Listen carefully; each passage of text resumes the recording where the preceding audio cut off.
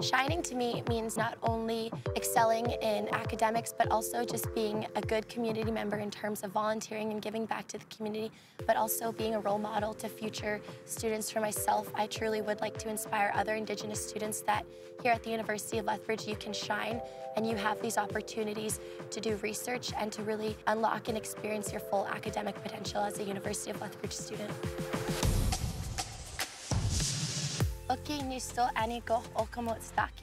My name is Haley Shade, and I'm entering my 4th year majoring in biological sciences at the University of Lethbridge. Part of my research includes investigating southern Alberta prairie plants and investigating them for their biological activity, while also staying in tune with my Indigenous heritage by incorporating the Blackfoot names that are known to my people, as well as the traditional uses of each plant that I have conducted research on.